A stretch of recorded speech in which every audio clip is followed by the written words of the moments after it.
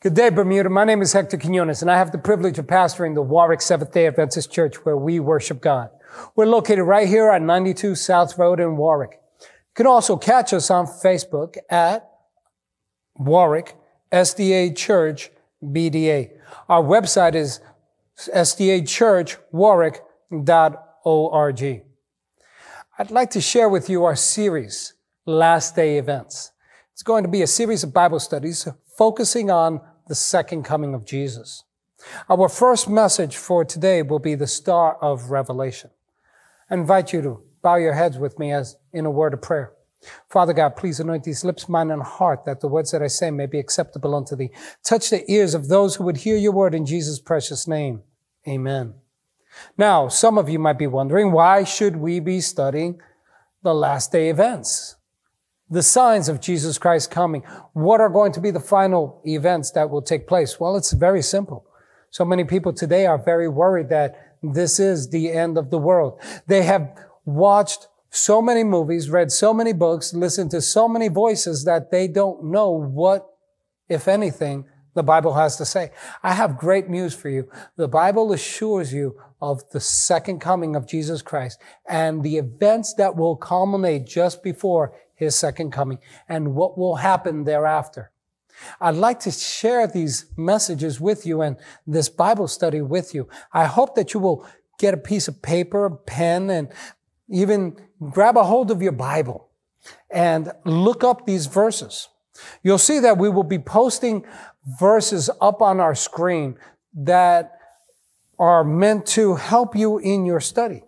And encourage you to write them down, search them for yourself, pause, play as often as you would like this study in the hopes that you would get a better understanding of God's love for you.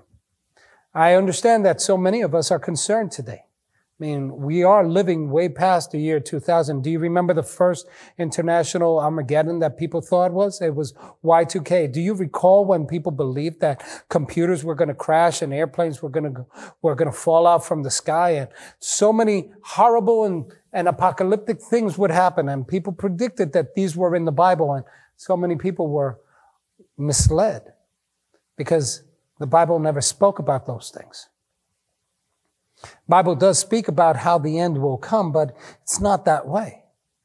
And then do you recall 2012 when the Mayan apocalyptic prophecy was taking hold of the world and people thought that the end would come somewhere around 2012?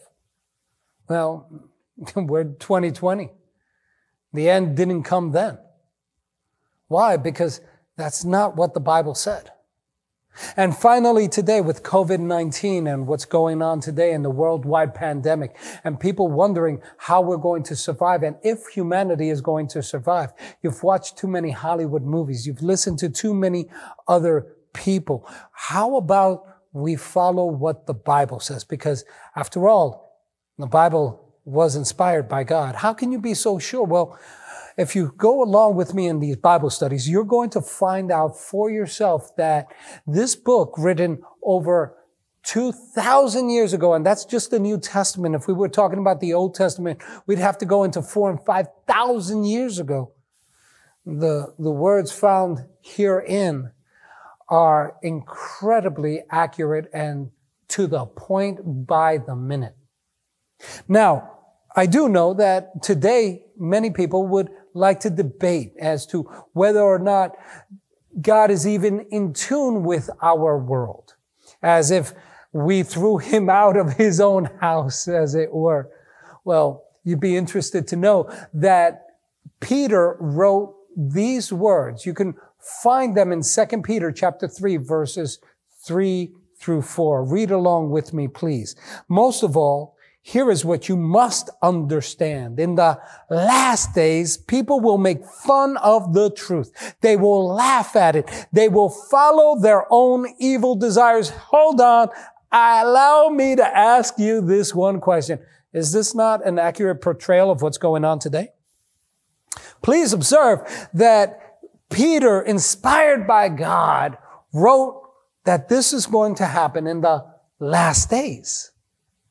People making fun of the truth. People will laugh at the truth. And they will follow their own evil desires. Is that not what's happening today? What else will these evil, wicked people say? Verse 4, the Bible says, they will say, where is this return he promised? Everything goes on in the same way it has since our people of long ago died. In fact, it has continued this way since God first created everything. Now, that's an exaggeration, isn't it? Because today we have the internet. I don't recall people long ago having the internet. Today we have holograms. I don't recall people long ago having holograms. Today people are able to travel intercontinental distances in matter of hours. I recall a time when this would take months, if not years. Well, I don't mean that I personally recall those days, but I do read my history books. How about you? And we have such advances in engineering, advances in technology, advances in medicine. We even have advances in diseases, as is evident today. Is it not? It would leave many to wonder, is God even aware of what's going on?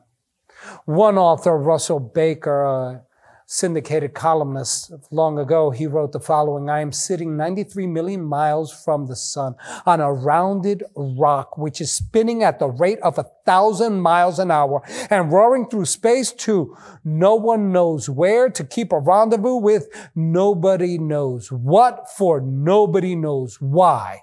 And all around me, whole continents are drifting aimlessly over the planet. I am sitting here on this spinning, speeding rock surrounded by 4 billion people, 8 planets, one awesome lot of galaxies, nuclear bombs enough to kill me 30 times over, mountains of handguns, frozen food. I am being swept along in the whole galaxy's insane dash toward the far wall of the universe. And as I sit here, 93 million miles from the sun, I am feeling absolutely miserable. I feel sorry for Mr. Baker, syndicated columnist. I feel very, very sorry for him. As a matter of fact, I feel sorry for all of these individuals who feel that way. I too once felt that way. I thought that the accruements of scholarship, I thought that the accruements of sports cars and wealth and property was going to give me all the happiness that I could find. Sadly to say, they did not. But it's a bitter, sweet sad. It's bitter because my hopes were quickly dashed, but it's sweet because I found my Lord and Savior, Jesus Christ. And I hope to introduce you to him by way of prophecy. You got to understand the following, that if God is real, he has to know what's going to happen.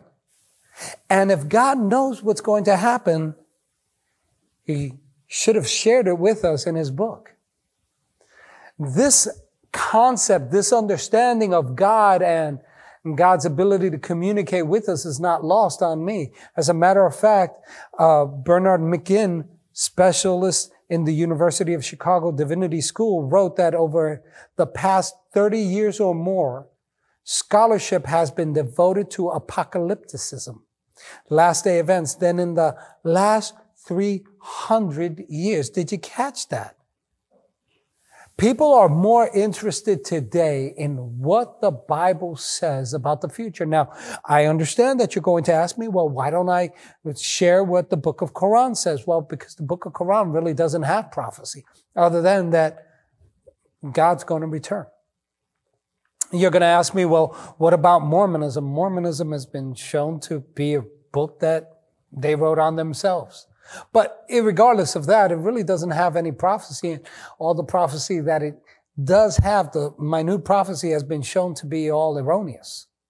Finally, Confucianism and Buddhism, none of them have prophecy. They're wise sayings.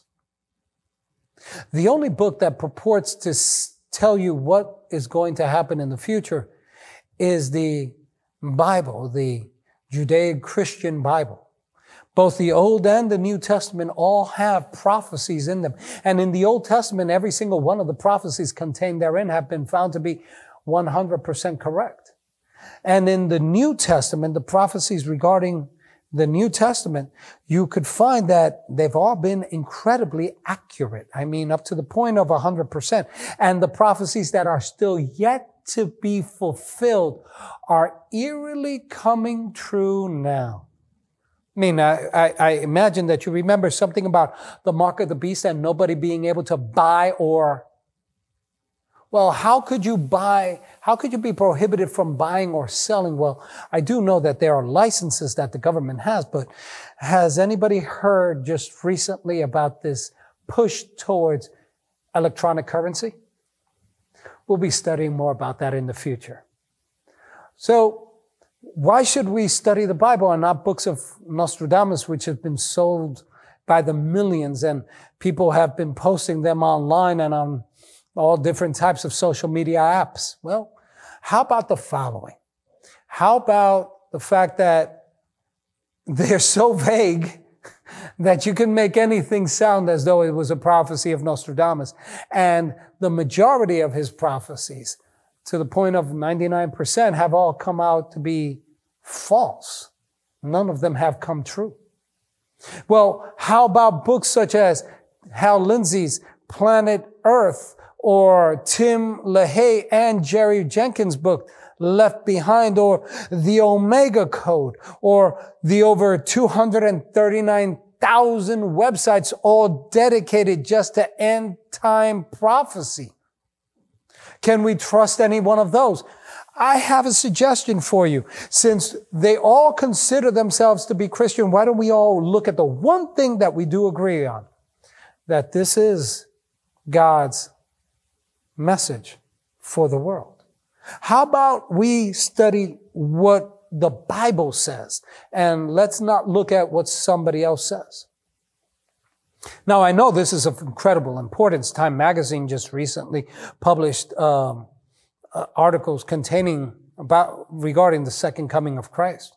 Newsweek, just before its closing, had also issues regarding the second coming of Christ. As a matter of fact, in Newsweek alone, it reported that over 40% of U.S. adults believe the world will end as foretold in a battle of Armageddon between Jesus and the Antichrist. Stop. Hold on. Allow me to ask you, what is Armageddon? And what is this battle? Because many people believe that it is a conventional military warfare done with military airplanes and military tanks and military weapons. Pitted between some forces of the Western industrialized nations and some forces in the Eastern or the Asian industrialized nation. Is that the battle of Armageddon? Why don't we look and see what the Bible says? Muslims all have their beliefs, and Jews have also their beliefs. But here's the one thing that we all do agree on, the three of us, that Jesus was a real person and he was sent by God. As a matter of fact, another thing that we all do agree with is that you can't trust soothsayers or astrologers or magicians. You can't trust these people who are into the New Age cultism. We all agree on that because we all know that God does not deal with those individuals. Now, I know you're going to wonder again about Nostradamus. Let me remind you of the quotes from Nostradamus. Notice how vague and ambiguous they are. Clashes among racial and ethnic and nationalist groups in Eastern Europe climax with the use of nuclear weapons. Notice, please, how ambiguous it was about this Eastern Europe and clashes against these racial ethnic groups and nationalist groups. Please observe that it has not ended up in nuclear weapons. As a matter of fact, what we have seen is Europe coalescing to become one government. And how about the Great Pyramid prophecy? quoted the following: the Earth's magnetic pulse would show signs of becoming unstable, suggesting the beginning of a polar shift that will literally knock the planet on its ear, turning north to south and east to west in a matter of days. I don't know about you, but I'm kind of happy that that prophecy did not come true. And what about that ancient Mayan prophecy that we were so concerned about in 2012? Well, one of the prophecies contained in 2012 with this Mayan prophecy was that the hole in the Earth's ozone layer would quadruple in size, exposing virtually the entire southern hemisphere to lethal levels of ultraviolet radiation and sparking the mass migration north of more than 1 billion people. Are you catching this? Please observe that all of these prophecies have come to naught. They are all false. They are all the illusions of grandeur of people believing that they have powers that they really don't, such as Edgar Cayce. Some of you might remember him. He was a very commonly used prognosticator of the future. He was a spiritualist. He was somebody who espoused belief in God and believed that he received clairvoyance and ability to tell into the future. One of the things that he wrote was that there would be a major financial crash in January 2000. Vicious ice storms, electrical storms would rake the United States and Western Europe, killing 1 million or more senior citizens and other innocent people who lost their homes or incomes in the January crash. Please observe that he tried to be specific. He intended to give even the year and the month, and we all know what happened in Y2K, didn't we? We do remember. We do remember what happened during Y2K. Nothing. Nothing. January 1, 2001. Nothing happened. Absolutely nothing. Aren't you glad? Especially senior citizens. Aren't you glad? What about Janice Seymour from the United States, a reported futurist and syndicated columnist? She wrote that terrorists would attack New York City with sarin and the deadliest nerve gas known to man. So many citizens are dead by April 2000 from violence and disease that the death toll is never established. Would you like to thank God that all of these individuals were found to be false prophets? As a matter of fact, Jesus said that in the last days there would come false prophets, and that we would hear of wars and rumors of wars. But he told us that the end was not yet. Yet still, so many people want to focus on what the end is. Allow me to share with you that unlike the predictions of the psychics, the Bible has been accurate for more than 3,500 years. That the fulfilled Bible prophecy verifies to the truthfulness of God's word and gives us confidence that the future is actually in his hand. I invite you to open your Bibles to Isaiah chapter 46, verse 9, where God invites us to remember the former things of old. For I am God and there is no other. I am God and there is none like me, declaring the end from the beginning and from ancient times things that are not yet done. Do you see that? God promises to inform us what is going to happen. How does he inform us? He informs us through his prophets. Amos chapter 3, verse 7, the Bible says, surely the Lord God does nothing unless he reveals his secrets to his servants, the prophets. As a matter of fact, 2 Peter chapter 1, verse 19, the Bible says, and we have the prophetic word confirmed, which you do well to heed, as a light that shines in a dark place until the day dawns and the morning star rises in your hearts. God has given to us the events that will take place just before his coming. The culminating and climactic events that are going to take place just before his coming. And they were not meant to be sealed. They were not meant to be feared. They were not meant to be closed up, and they were not meant to be confused with human understanding and human wisdom. They were meant to be revealed to us So that way we could be sure of God's love and compassion towards us. In Revelation chapter 22, verse 10, the Bible says, do not seal the words of the prophecy of the book, for the time is at what? At hand.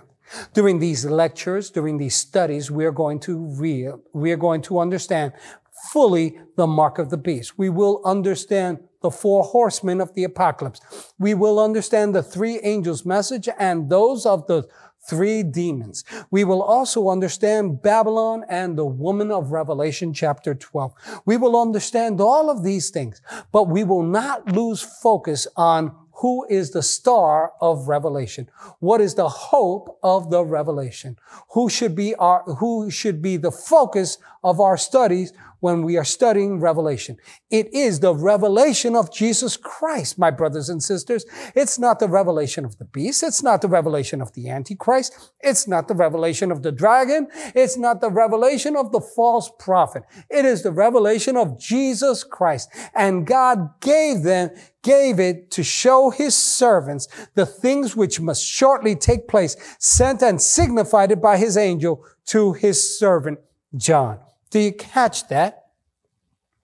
Do you see that? It's a revelation. From whom? From God. And who did Jesus give it to? He gave it to his angel. And what did the angel do with it? He brought it down to John, and John is supposed to share it with us. And that is why we have it in our holy Bibles. What does revelation mean? Revelation means it's a revealing. It's an unfolding. It's not supposed to be mysterious. It's not supposed to be confusing. It's not supposed to be confounding. It's supposed to be simple. And when we read the Bible and we look at what the Bible says, it becomes incredibly simple. Revelation chapter 1, verse 1. Please observe that God told John to write the following, that these things were to be shown, to show his servants the things which must shortly what? Take place.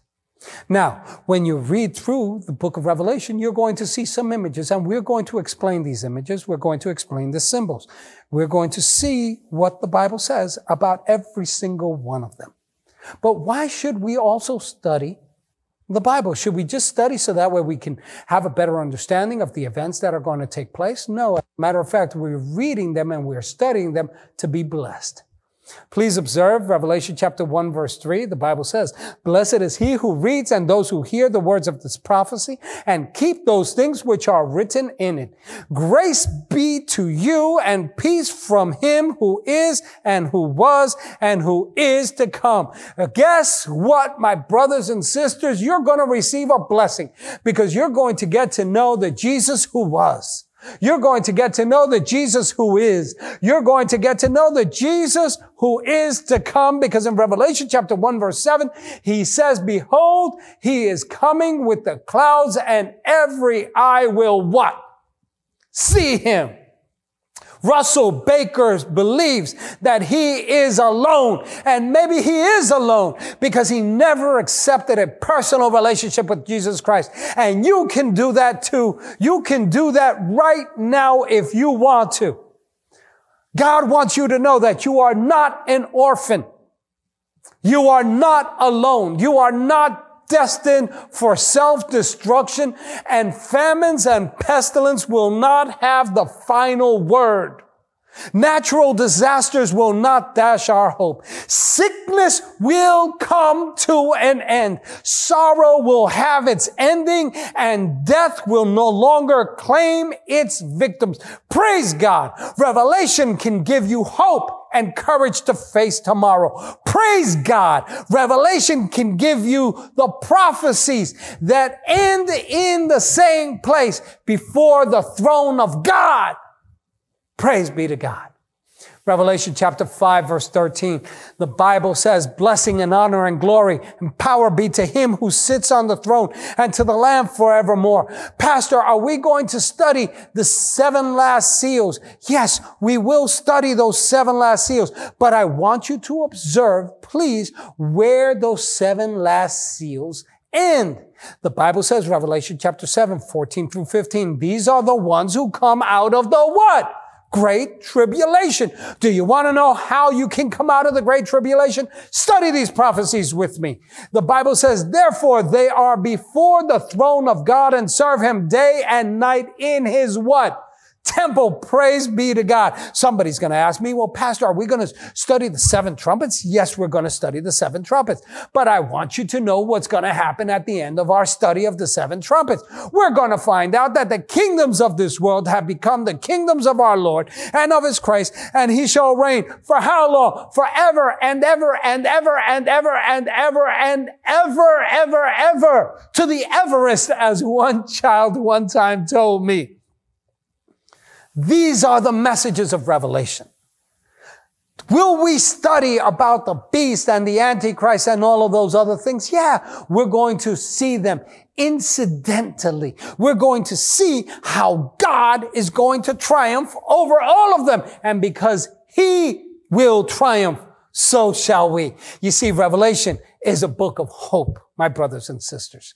It's the hope of a new kingdom. It's the hope of a new society. It's the hope in a new leader. It's the hope in the coming of our Lord and Savior, Jesus Christ. We will see how God will win over the mark of the beast. How is he going to do that? Simple. Have you ever heard of the seal of God? See, those who have the seal of God, they won't have the mark of the beast. Those whose names are written in the Lamb's book of life will not have the mark of the beast. How? How is all of this going to happen? Study with me. But please observe Revelation chapter 14, verse 14 and 15. The Bible says, then I looked and behold a white cloud, and on the cloud sat one like the Son of Man, having on his head a golden crown, and in his hand a sharp sickle. I got news for you, my brothers and sisters. We are not living in the times of the last plagues. We are living today in the signs of the end. How do we know the difference? Because it's simple. Revelation 16 explains to you what the 7 last plagues are. And we will study every single one of them. And please observe that the final one is the second coming of Jesus Christ. What does that mean? When Christ comes to take us home. And what does he do then? Revelation chapter 21, verse 4, the Bible says, God will wipe away every tear from their eyes. There shall be no more death, nor sorrow, nor crying. There shall be no more pain, for the former things have passed away. Don't you want to be there? Don't you want to be there when Jesus comes back and picks up every single one of those who have made a decision for him? Even the dead in Christ, the Bible says, will rise, and all of us will go and travel with God to heaven and be there with him for 1,000 years. Pastor, what are you talking about? Study with me. Revelation chapter 21, verse 5. God says he will make all things new. During that time that we are there in heaven, what is God going to do? He is going to reveal to us all secrets. He will give to us a new sense of joy, purpose, spiritual power, forgiveness, and happiness. And we will walk the streets of gold with him. Praise be to God. And then we will come back here to this earth, and we will dwell with him forever and ever and ever. Now, how will all of these things happen? How will all of these things take place? Well, I hope you will come and study with me tomorrow at our next Bible study. I hope that you will tune in to our next study tomorrow as we look at the signs of Jesus' coming. But just before we do that, I would like to invite you today, if you haven't done so, to join with me in a word of prayer. Maybe you would like to give your heart over to the Lord. Maybe you would like to invite him into your heart. Maybe you would like to ask him to give you some of that sense of peace that we so desperately need.